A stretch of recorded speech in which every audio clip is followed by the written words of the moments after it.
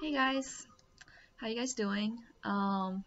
Sorry it's a little dark in here, but yeah. So I wanted to record this video because I know I recently uploaded not too long ago actually, but um I kind of went through a lot of things the last week. I think mainly because I'm having finals right now. I actually have a lot of stuff due by next Wednesday, and making a video is probably not the best thing, not the best, um, what do you call it, decision, I guess. But um, um, I don't know. I just have a lot on my mind, and I kind of, I mean, like I'm making these videos for you guys because I feel like, you know, that I can definitely like reach out, um, and at least like make my journey somewhat of a positive thing for other people. If I can help somebody else along the way. Um, but it has always also became like a therapy for me, for me to deal with my everyday, emotions and things. And actually, I wanted to um, talk about mental health again. I know I like, brushed up on it in the past videos, but I just kind of want to really just, have that conversation again because, it's actually been a long journey. I just actually recently, like earlier this year, started having the tics. But anxiety, I mean, I've been having it for over 6 years now. So I've been struggling with really, really bad anxiety, like crippling anxiety. Um, and had made some progress, you know, but it's not until early January this year that I start having these tics. So this is still sort of fresh. And, but I was always like, I mean, throughout the 6 years of having anxiety and depression, and along with some other things, um, but mostly stem from anxiety. It started with, I remember being really ashamed. Well, it started with being very confused because I don't know what was happening, to being ashamed because I just know that I shouldn't feel this way. I shouldn't feel um, like you know like very anxious at a coffee shop, for example, somewhere really relaxing, or around my family, around my friends. It's, normal people uh, wouldn't have these emotions. So I was feeling very ashamed. I knew something was wrong, but um, I couldn't help it. And the more I felt ashamed and scared, the worse it got. So I think that was the first step of the progress. Sorry about my stuttering. I Since the tick started, or like actually my stuttering started a few months ago. That I just tumble on my words all the time now. But um, yeah, so I forgot what I was gonna say. Yeah, so I went through this like kind of feeling ashamed, to really trying really really hard to accept anxiety. And I did things that might sound really weird to people that haven't gone through this. But like I went to the mall and like pretended I was a student, asking for like doing a survey or some sort, and just talk to strangers and like with a clipboard, taking notes and things like that, just to challenge my anxiety. I will always have a panic attack when I sit at cafes, and so I will go there on purpose and just to freak out, just to see how long I can last, and things like that. And that really, and I mean, that gave me some confidence, as far as dealing with panic attacks, because I literally have panic attacks like probably 20, 30 times, 40 times a day. Not even kidding. Um, so yeah, so, and then throughout that process, I learned to accept that I have anxiety, and became very vocal about it, I would say. Like, I wasn't ashamed of it so much anymore. I would tell people all the time, hey, I have anxiety, or I feel really depressed, or whatsoever. But, um, deep down though, there is definitely the whole tick thing that I'm still dealing with. And um, yeah, that, I mean, if you see some of my other videos, like for example, what I'm very, very insecure about, I mean, I'm not even as insecure about my shoulder shrugs or like my other ticks as much anymore, or like, but the one I'm ashamed of the most is when I do this, and for like a long period of time, so I'll just keep doing this, and like it won't stop. And I just hated it so much. It was like the tick that I hate the most. And so, there's still some parts of it that I hide from other people because I can't I can't see them possibly accepting that, because I can't. But it's come a long way. As I'm talking about how I was so scared of going to coffee shops and things like that, um, I just realized, because I just came from one today. I'm still anxious there. Don't get me wrong. Like, it's not like I'm just super chill now, but the anxiety has definitely gotten a lot better. Um, Also, thanks to for doing neurofeedback, which I also have like talked about in my other videos. If you want to check that out. But yeah, but through all of this, I still go through, you know, I I think I am depressed, but like, I have good days and I have bad days.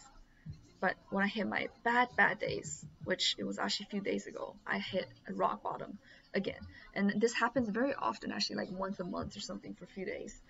And I could not get out of bed. I could not get my head out of sadness and gray and ticking.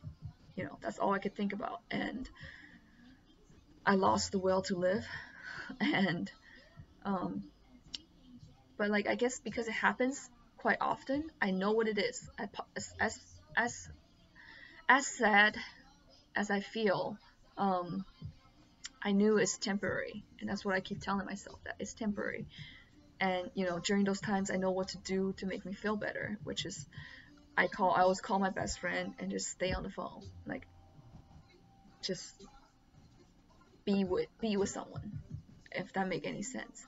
So I have these tools that I can use to get me out of this. And then it's the worst time also because it's finals right now and I have a lot of projects. And I literally spend probably 3-4 days in bed or not doing anything productive because I couldn't physically, not going to school or anything. And, I had to crawl out of the hole and like catch up with projects, which I'm gonna do right after this video. But I just that feeling is so scary, and so I guess I just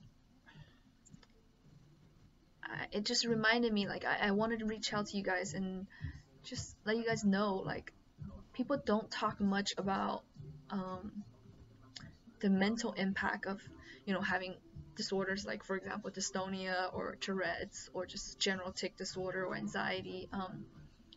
You know, people just most people don't think about the mental stress a person has to go through with these kind of conditions. And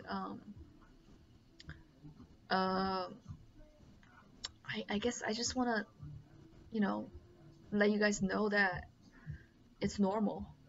Like, what you're going through, the depression, the just doubting yourself, wanting to hide, and all of that is normal. None of that is not like out of place. Um, you are normal. Um, yeah, I know you could feel very different. Um, you're not like everyone else, and um, yeah. So I don't know, guys. I forgot what I was gonna say actually. My neck hurts really bad, so I'm just stretching. Um, and actually tomorrow is my birthday, so um, yeah. but I got finals, so I'm not doing anything fun. Um, but yeah, I guess one good thing that came out of this is I definitely learned empathy big time. Um, and sometimes I have high expectations of other people. Like I would tell people that, hey, I have tic disorder, I have this, or I feel depressed, or blah blah blah, and expect people to understand, or expect people to maybe not understand, but like show empathy, you know, care, or like ask me about it, and but and these are people that are, I would think, fairly, like I would think they would care about me, but the thing is, and then I get disappointed because they don't, you know, do things like they don't give me the attention, or ask me about, follow-up questions, rather versus just like, you know if I tell them, hey, like I'm just not feeling good, I'm feeling really depressed, and I'm in a really bad place right now, and people just say, hey, like I'm really sorry, um like I guess what I'm trying to say is people want to be, and like they'll say, hey, I'm really sorry, and I'm glad you're doing better now. Usually they ask me like afterwards, like, oh, I'm glad you're doing better now, blah blah blah. It just kind of, I guess I realized that people don't really want to be there to walk the walk with you, but they want to be at the end of the tunnel, you know, like they want to be there waiting for you. And I was actually kind of talking to this guy, and you know, being that as emotional as I am, and and because I'm talking to him, so I guess I had a higher expectation from him than from other people, and when I told him things, I expected him to say, hey, like let's hang out, I want to make sure that you're okay. Rather, he just says like, hey, like I said, like I'm sorry, blah, blah, blah. I hope you feel better. Like very simple, very straight to the point. And I actually had a talk with him. I just wanted to see, like, so I was, because I think he asked me again, like, hey, how are you feeling, better or something? And I just kind of, like told him, hey, like, yeah, well, I'm feeling better now, but this is why I was, feeling really bad. And, he said something that was very, very real, like no sugarcoating. He's like, that really sucks what you're going through, but that's something you have to go through, you have to deal with and accept, because I don't know the emotions that's from that personally. um, it sounds very cold, harsh, but I thought about it, and it's true. He If I never went through these things, I would not have the ability to, like, even, I guess, empathize with that, like. So it made me realize that a lot of times, our expectations might be unrealistic. Um, and at the end of the day, the fight is ours, our own. We have to fight it. And but I think community is, it's important. Knowing that there's people out here like you. Um, you're not alone. Um, but stay strong. Um, there's gonna be bad days, but it's temporary. It's always temporary. Um, no matter how bad you feel right now, trust me, I was just feeling like that a few days ago. Um, you will feel different. I'm not saying that you'll feel better forever, but you know, just know that it's something that you're gonna have to deal with. So it's better to accept that truth earlier than later. And because once you accept it, then you can start to move on and learn how to cope with it.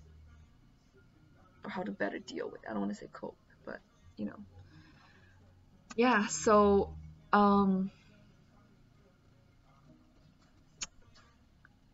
um, I guess that's it. I don't have anything else to say. Um,